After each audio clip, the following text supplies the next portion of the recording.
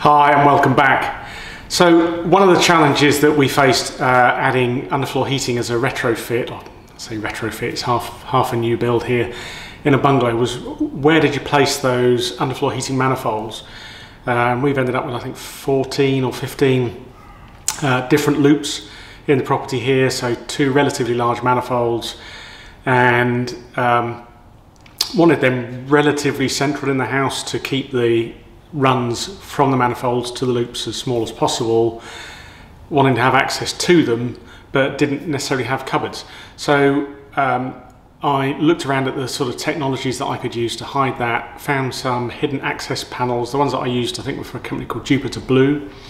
So they're a metal frame panel with a sheet of plasterboard in it. You fit that into the wall, the plaster then skims that, and you paint it. And I think the overall finish and effect that we've got from those has come out pretty well. One of the things I hadn't thought about was with the challenges of trying to make a property airtight, I've got two service voids now that I'm trying to close off, because I've got those where the underfloor heating goes up into the loft to go back to the feed from the air source heat pump. The hatches that I have don't have an air seal on them, but other than that I'm really quite pleased with them. They're certainly not invisible, but you know, I don't think anybody would notice them or comment on them. So let's have a look at the construction that we went through and the results that we've got. So let's take a look at the one of these hatches that we've installed in the kitchen. So you can see it's alongside the end of the kitchen units here, slightly open at the moment, so you can see them. You know, they're not invisible, but certainly it doesn't really, I don't think they look too bad at all. So you can see it's been skimmed and plastered and painted.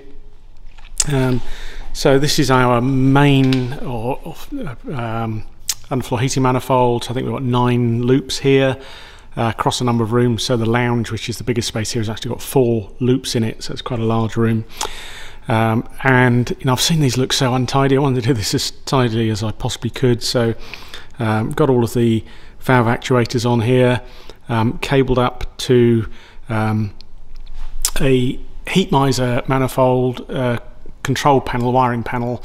Now we're not actually using that the way that you normally would. It's a bit overkill for my installation here, because I've actually got my Loxone control system wiring this, so there's not actually that many wires going in here. Normally each of these would go to a room thermostat, which it would individually switch the loops, but with my Loxone system the light switches have a temperature humidity sensor built into them, and I didn't want separate boxes on the walls of each room controlling the underfloor heating. So these just simply go to relays in the Loxone control panel through one multi-core cable. I think it's about 7 or 8 cores that we've got on there, one for each relay, then live, neutral, earth, which are connected up to the main thing for the panel. And the reason I use that one, I think they were only about £50 each, but it helps me with diagnostics because I've got an LED indicator to show which of the relays are on. So you can see that 4 of my 5 zones here are running. The only one that's not turned on at the moment is the bathroom, because that room isn't finished yet, so I'm not bothering with the heating in there. So reasonably happy with how tidy that looks.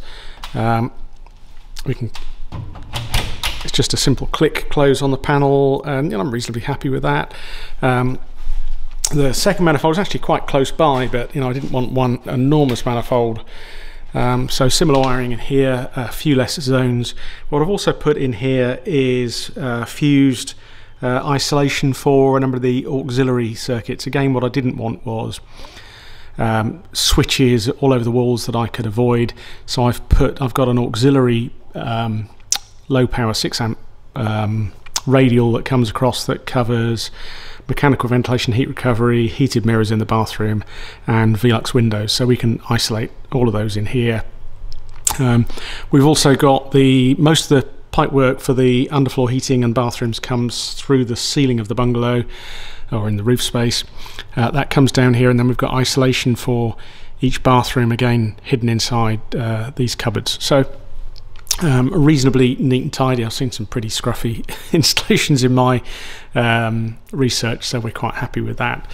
And that all then connects through to Another cupboard here where I'm going to have a full-size door actually in this one for my Loxone control panel. Again, further isolation for other bathroom locations. The phone point and broadband comes in here, and then the Loxone control panel. So this does audio and lighting control for the house, and a couple of the boxes in here are relays. So we've got 9 relays, I think, that run the underfloor heating manifold controls. We're on an air source heat pump, so there is the thought process that we might actually later on just run the system open, take all of those valves off, and just run the system with just purely weather compensation. But we'll see how we go through this winter and monitor that, and that's something we can choose to do or not as we move forward.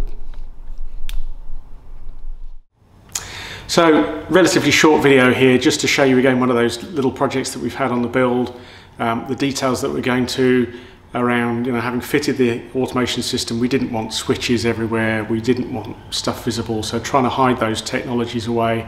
Quite pleased with what we managed to do with the underfloor heating and things like those valves.